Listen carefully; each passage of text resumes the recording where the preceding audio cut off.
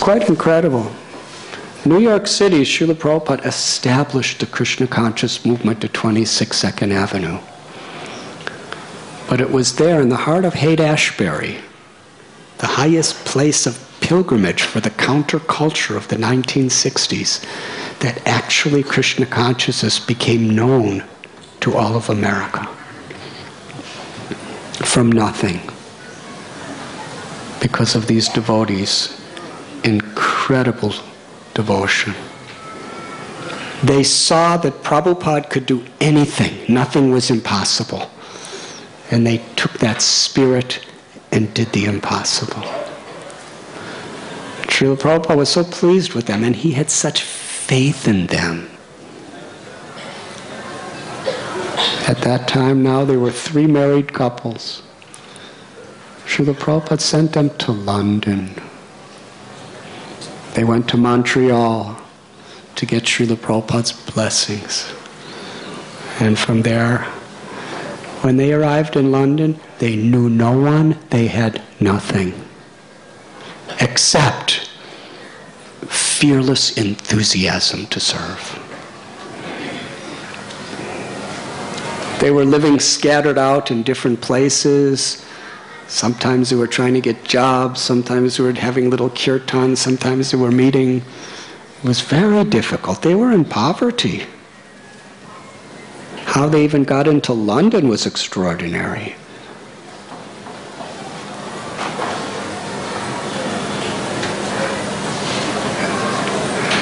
Srila Prabhupada, when he talked about these 3 Grihastha families, he said, these 3 families are as good or better than sannyasis as far as their fearless, empowered capacity to spread Krishna consciousness.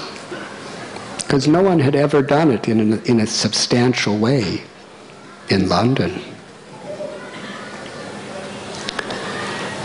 And when they found out that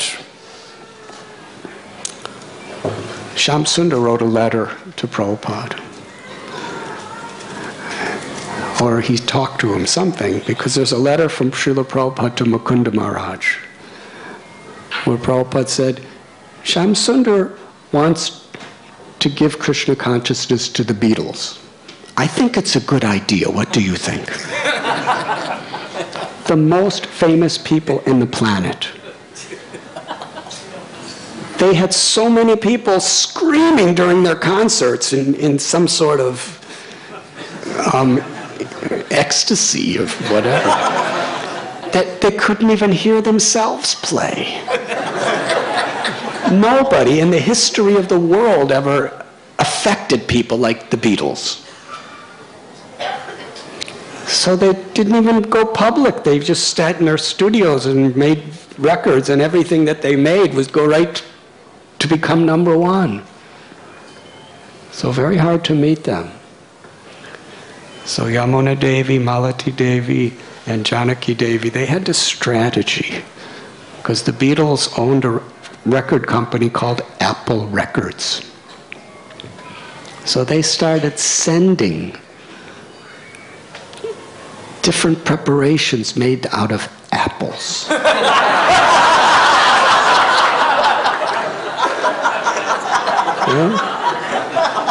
I don't remember what they all, apple cookies, apple pies, apple crisps, apple crunch, apple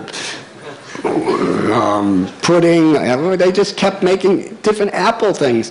And, at the beginning, the workers were eating, but then everything was so ecstatically nice because it was all offered to Krishna with love and devotion.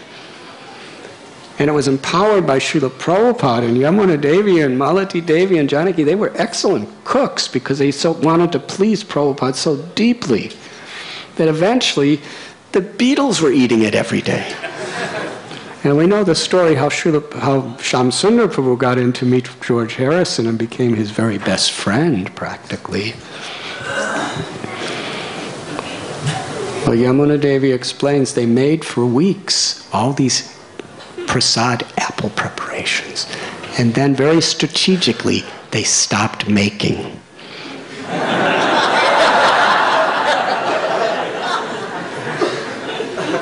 And the Beatles, where's our apple preparations? So then they got notice, and their relationship became very nice. And soon they were living in the house of John Lennon, who was the leader of the Beatles. And they invited Prabhupada. Well, even before they invited Prabhupada, when they were living with John Lennon and George Harrison was becoming so serious about Krishna consciousness, George heard them chanting, and he was so enchanted by the chanting that he said, you should make a record. So they made a single 45 RPM record of the Hare Krishna Mahamantra. And that went into the public. It was a sensational hit. It was the #1 record of all records. And this was in the 1960s when the Beatles and the Rolling Stones and all these different groups, the Hare Krishna Mahamantra by the devotees was #1. And it was in the top 10 for the whole of Europe. Incredible. So George was so inspired by this that he asked them to come to Apple Records to make a record album. And on that album, the lead song was Yamuna Devi singing Govindam Adipurusham Tamaham Bhajami. Of course, Yamuna Devi was the lead singer for the Hare Krishna Mahamantra also.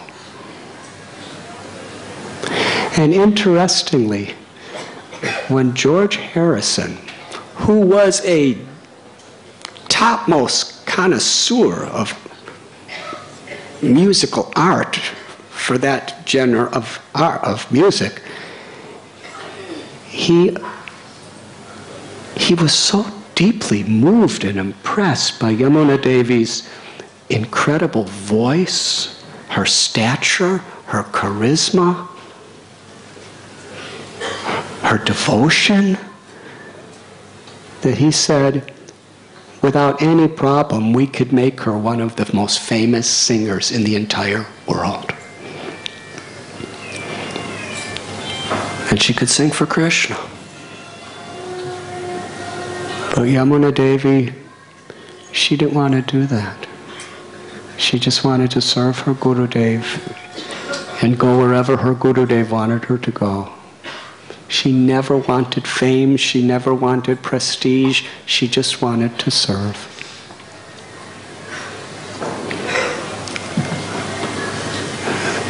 The song Govindam Adipurusham and the album was it was one of the biggest selling record albums in all of Europe.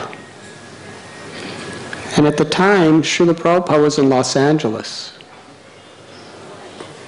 We heard already from some of our most beloved speakers a little of the story.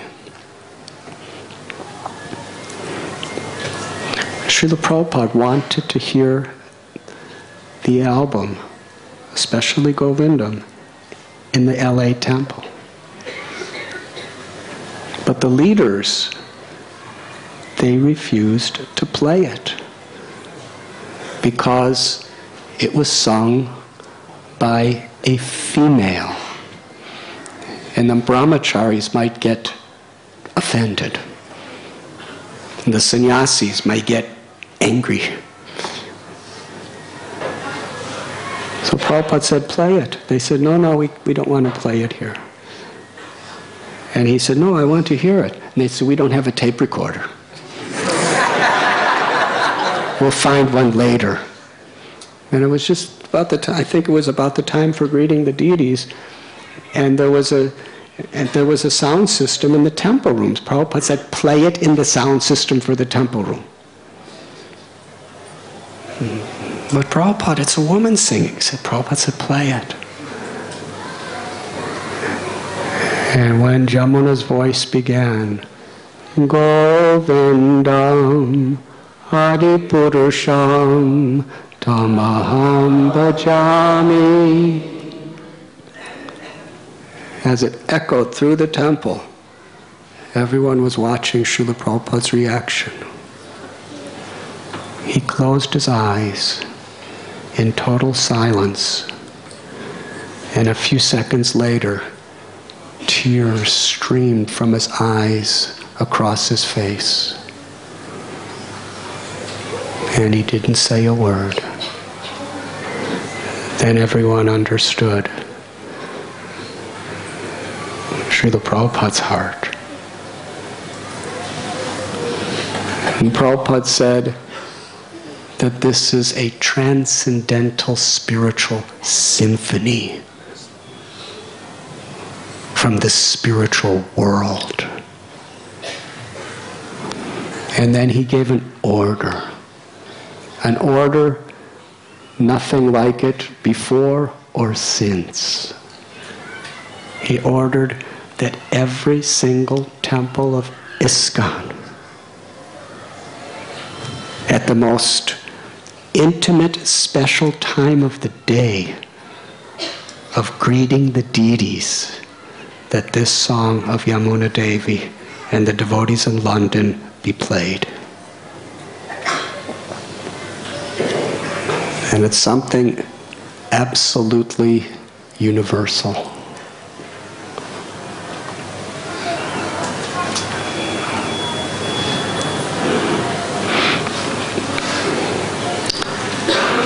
What can I say? That Hare Krishna mantra record that they made, it became so big. Mukunda Goswami explains that the soccer team, Manchester United, they were playing, and during the break at halftime, they played this record for thousands and thousands of people, and they were all chanting the Maha Mantra because it was like rooting the team on. This was the power of Yamuna Devi's magnetic voice. And Shamsundar Prabhu, so many times he told me that through these days, which were very, very difficult, in San Francisco and in London, they established a temple near the British Museum. They really reached out and made the Hare Krishna mantra an international known spiritual prayer. Srila Prabhupada said, Shamsundar Prabhu told us, I just spoke to him this morning actually. He said, we were going here and there and here and there. He said the glue that held all of us together was Yamuna Devi. She had an incredible sense of humor, no false ego, but she was so deep, and she was so grave, and she was always so totally focused and centered in pure devotional service and nothing else. What they did in London was so historical. Srila Prabhupada's confidence in their commitment, their devotion, and their love was so great that he asked them to come to India. Guru Das, Yamuna, Shamsundar Malati, they came to India. First devotees to really help Prabhupada establish the movement. Yamuna Devi, for 2 years, she was Prabhupada's personal cook. And she went everywhere with him. And Srila Prabhupada taught her how to cook, and had the best cooks teach her how to cook. Prabhupada's sister, Prabhupada himself. If they would go to so many houses, Yadubar Prabhu could actually speak so much more because he has such deep relationship and realizations, but he's so humble, he only spoke a few words. But they were having programs at people's houses constantly, And if any preparation was really good, he would ask Yamuna, learn how to make this from them. In this way, she learned. And we heard from one of our devotees how Yamuna told this beautiful instruction that Prabhupada gave. If you do not teach other people to know what you did, what you have learned, then you will become proud. And I heard Yamuna Devi repeat these things so many times over the years because she understood this is so important. And she lived by it, absolutely. And it is crucial to our spiritual lives because the false ego, we want to be unique. We want to be able to say something, to do something that nobody else can do. That kind of puts us on a special pedestal. And we become proud. But whatever we know, if we just understand, it's been given to me, it's not mine. And my duty, my obligation is what I receive, I must give to others, so that they could do it too. And that really does cure our pride, because then they could do it just as good as us. And hopefully, as far as pride goes, even better. This is leadership. Not to keep people down, but to push people up. Nothing is mine. It's been given to me by Prabhupada's grace, by Krishna's grace. This is the way Yamuna Devi is teaching us. Share it. Teach it extensively, every detail of it, so that everyone could do it. And then we could actually feel like humble servants and really please Krishna. She was so determined to please Prabhupada. She tells a story of once, the devotees were really living in very austere conditions in India. And once they were on a train traveling with Srila Prabhupada. And she was Prabhupada's cook. Her and I believe Kausalya Devi. They traveled a lot with Prabhupada. And they went to the kitchen of the train and asked if they could cook for their spiritual master. And the bureaucracy of India, some things are quite deeply rooted. They said, no one is allowed in the kitchen of the train. You cannot come. Oh, it's two white American girls are asking to go into the kitchen of the train, and this is in 1970, 71. So they refused. So they begged, they pleaded, but they absolutely refused. Yamuna Devi was so committed to make prasad for Prabhupada because Prabhupada was hungry. With firm determination, she said right to the head of the train, that if you don't let me in to cook for my spiritual master, then I will jump out of the train at this moment and you are responsible for my death. And she said it with such conviction, they trembled.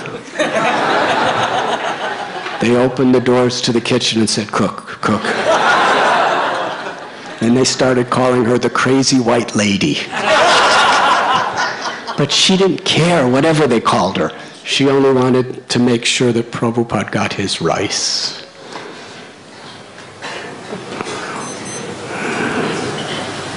Srila Prabhupada recognized that. And she traveled with Srila Prabhupada, Bombay, in Surat. She was leading kirtans where there were thousands of people welcoming the devotees. Calcutta, Delhi. And ultimately, Srila Prabhupada instructed Guru Das Prabhu and Yamuna Devi to take charge of Vrindavan, to build the Krishna Balaram temple in Vrindavan, to cultivate ISKCON Bhakti in Vrindavan. And they did. And it was really difficult. When I lived in Vrindavan, there was only one other white person there, and we were just, I was just sleeping on the riverbanks and just going to holy places and doing bhajan. And it was the most wonderful thing, but it wasn't easy. But can you imagine 2 Western American white people in 1971 who were given the task of building a magnificent temple and establishing an entire movement full of challenges. Everyone wanted to cheat them. Everyone wanted to exploit them. Not everyone, but many. And they did it. Year after year after year, they struggled to establish the Krishna Balaram temple in Vrindavan against all odds.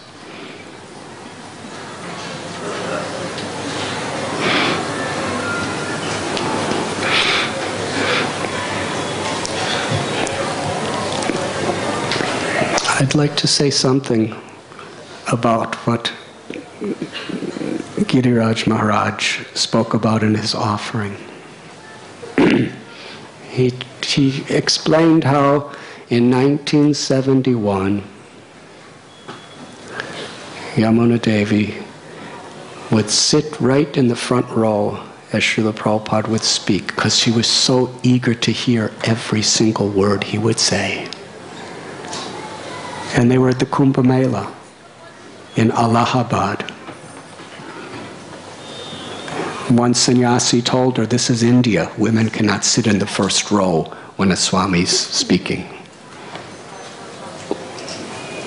So she started to cry, because in San Francisco, in London, and everywhere else, Srila Prabhupada gave her every facility and every opportunity to serve to her full heart's content. And Prabhupada only appreciated and encouraged her. So she went and sat back. And later, after the lecture, Prabhupada called for her. He said, "Don't you want to hear me speak anymore? Where were you?" And she started crying again, and she told him what the sannyasi told her. And Srila Prabhupada didn't say anything. We heard this from Giriraj Swami Maharaj. So she realized that as the movement was growing, there were so many concerns and there was certain etiquette that she was going to have to follow, and that broke her heart. She realized she was going to have to serve Srila Prabhupada from a distance that was totally foreign and unknown to her.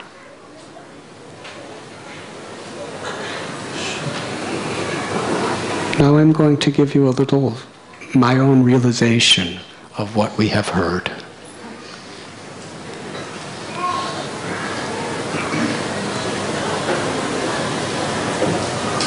Srila Prabhupada was asking why she wasn't there. If she asked Prabhupada's permission to sit in the front, it seems quite obvious he would have said yes. But she didn't, because she understood from his silence. But she would so often, to myself and I would see to others, she would very much make sure that whatever she did, that Dinatarani Devi did it with her. And she really took joy when people gave Dinatarani Devi credit. because they had such pure spiritual love for each other. Yamuna Devi wrote me many letters, and she always signed Dinatharini's name with it.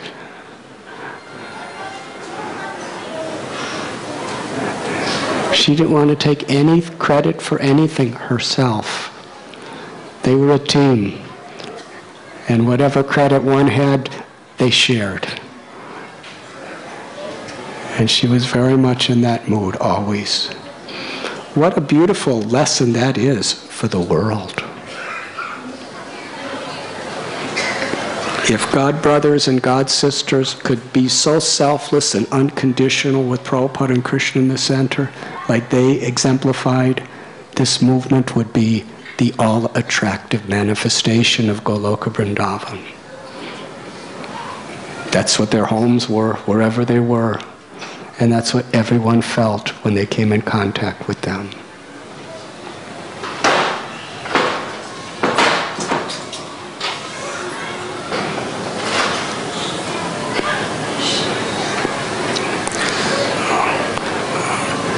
Yamuna Devi, in Prabhupada's service, wrote the most incredible cookbook in the history of Brahma's creation.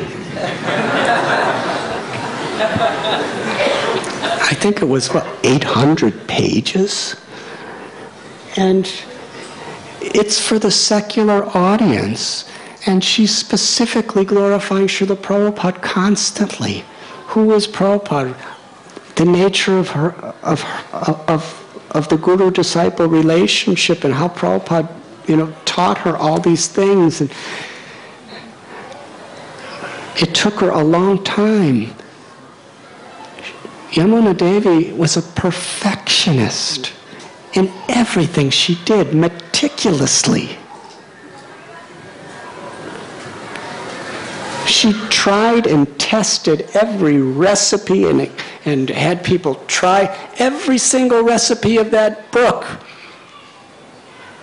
Was learned, was experimented, was tested, was proven many, many times before it could go into those pages. And everything was connected to Prabhupada and Krishna. She named it Lord Krishna's cuisine. Doesn't get any more direct than that. She sent it, publisher after publisher after publisher. Everyone rejected it. They didn't want it. Too long, too big. You have to take this out and take this out and this out. Then we will consider it. And people were advising Yamuna Devi, you have to revise it. She said, no, as it is.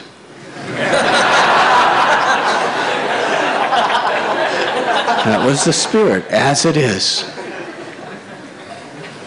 It was being rejected by every publisher it was being sent to. No, compromise or forget it. And finally, one publisher, a branch of Penguin, Dutton, they printed it. And that year, some of the most famous, great authors of cookbooks wrote cookbooks.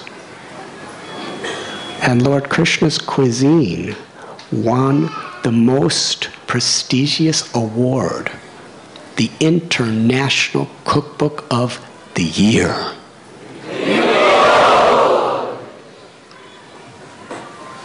And it's simply an offering of her love for Prabhupada. What Srila Prabhupada gave her, according to his instruction, she was sharing with the whole world. And she was becoming very, very famous. But she didn't want fame. Only she wanted devotional service. Yadubhar Prabhu was telling us about how she moved to Sharanagati. Her and Dinatarani Devi, I may be criticized for saying this, but in my own heart, they're kind of like the Rupa and Sanatana Goswami of ladies in ISKCON today. They're just incredible personalities. I'm happy if people criticize me for saying it. Yamuna Devi looks like she's laughing at me. That's good enough. They built straw bale house out of natural products. And you know, we built natural houses in our farm at Govardhan, in Wada. But they live in Canada. It's about 5 hours from the closest city. And it's covered with snow and freezing cold in the winter. And there's bears all over the place. Yes? It's a very austere place. And they lived there. It was like an incredible bhajan kutir. And if you go there, it was the spiritual world. They designed that little bhajan kutir. It was beautiful. Meticulously, it was so simple. But every molecular particle was surcharged with their devotion. Everybody could feel it. Nothing was superficial for Yamuna Devi. Everything had a meaning, had a purpose. I used to just examine and just look at every detail. The altar.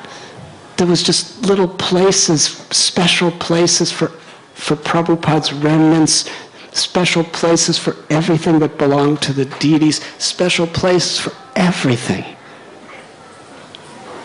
Their deity worship was meticulous, with artistic, loving devotion in every sense, as was their cooking. One time I went there to Sharanagati, and Malati Devi and Shamsundar, we decided to go, and somehow or other, Yamuna Devi and Malati Devi convinced Janaki to take a long drive, even with her very, very ill health, to come and join us there. And of course, Yadubar Prabhu and Vishaka Devi were there. And we had prasad together. You were at that lunch, yes? You weren't there? Okay. How many of you have had Yamuna Devi's prasad? When Dinatarani Devi and Yamuna Devi cooked, it was a devotional masterpiece. Really, Ekavir Prabhu, he just said it better than anybody could say it. Everything, the way they cut the vegetables, the way they cooked it, the way they kept everything so absolutely spotlessly clean. Even an atheist would have complete faith that this is Radharani's kitchen.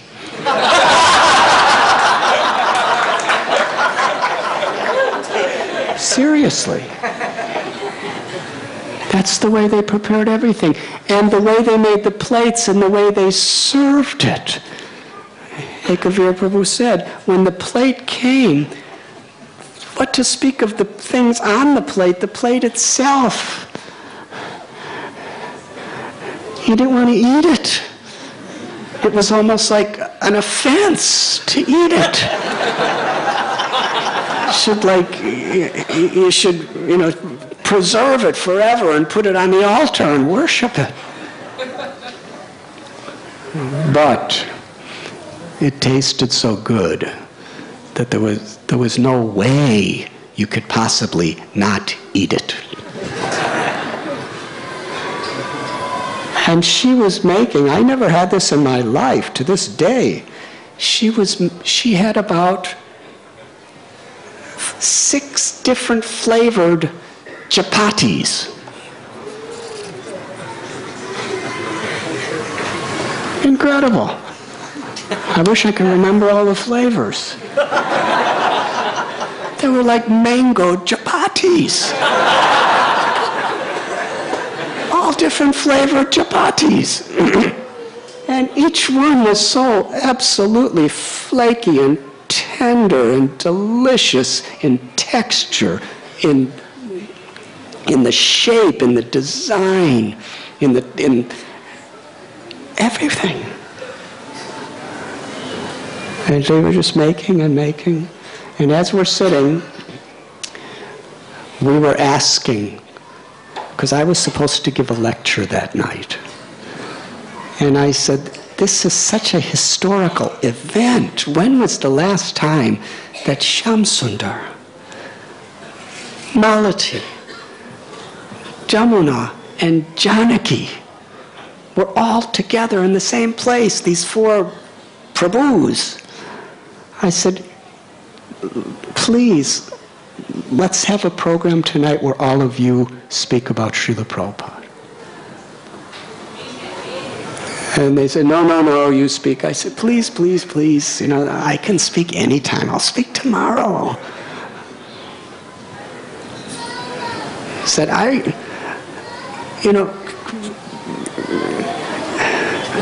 I'm dying of thirst to hear all of the 4 of you here speak together, and everybody else will. And Janaki Devi, she said, no, I have not spoken in public for 30 years. Something like that, right? Since about 1970 or something. She said, I have not spoken in public. There's so many devotees here, I will not do it. And I said, just sitting at the table, taking prasad, you've been sharing so many stories about Prabhupada.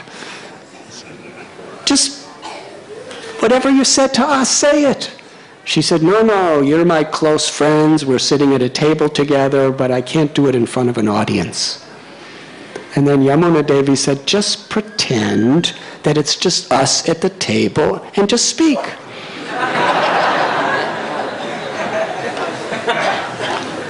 And ultimately, only Yamuna Devi could convince her younger sister to agree, to break out of that 30 years of isolation in preaching Krishna consciousness and Prabhupada's glories. So Janaki Devi finally agreed. But then Yamuna Devi said, but the 3 of them will speak, I'm not going to speak. I said, what is this? That's the 4 of you. She said, how can I speak? I live here. It's presumptuous when all these guests are here that I speak. So somehow or other went back and forth, and because everybody wanted her to speak, she surrendered. And that was such a beautiful historical event. You videotaped it, didn't you? It's absolutely incredible. Shamsundar Prabhu is just so expert at just churning the nectar from people's hearts. And I was just so amazed to see the dynamics between these 3 sisters, Dina Tarini Devi, Yamuna Devi, and Janaki Devi. The dynamics are quite inconceivable.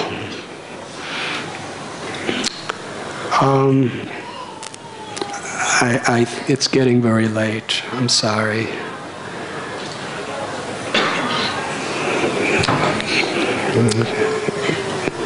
We are so blessed in this very temple room on several occasions. Yamuna Devi spoke for us, sitting right here, in Yadubar Prabhu's chair. She would lead kirtans. She would speak incredible, deep memories of Srila Prabhupada. She would speak such powerful, pure, heart-piercing siddhanta of our teachings and our philosophy. with such compassion. And that miraculous event was already explained. For people who only hear this tape, I will just repeat it because it was so inconceivable. Yamuna Devi was here, and it was the greeting of the deities time, and we were all sitting in front of the doors, and the doors opened, and just as the doors opened, the electricity went out. So Govinda Mari Purusham didn't play. There was no electricity. So everyone looked at Yamuna Devi. And I asked her, please, you chant. She said, no. And everyone was looking at her, please chant. So she led live in person for the greetings of Radha Gopinath. Govindam Adi Purusham Tamaham Bhajami. And I was just thinking that devotees all over the universe would give anything to be here for this moment where Yamuna Devi is live in person greeting the deities. And it was very heart-melting. As soon as she ended, all the lights went on and the electricity came back. This is not just some sentimental idea. This is the reality that Sri Sri Radha Gopinath, they wanted her to sing for them. And they orchestrated it perfectly. And we were all the witnesses of this Leela. During the Pune Yatra, Yamuna Devi, Dinatarani Devi, they came. How many of you were there for that? For several days. And how much they encouraged us to see all the enthusiasm for chanting and for dancing. And in their honor, because they are such great renunciates, I don't know how many hours I spoke about Lord Chaitanya's sannyas pastimes. And somehow or other, like a mother encourages a little child, they encouraged me to just keep speaking. It meant so much to me that I could actually please them just by my insignificant attempts. And that's a special message. Whatever our position is in Krishna consciousness, the nectar of devotion is when we really try to please those people who we feel are so close to our Gurudev.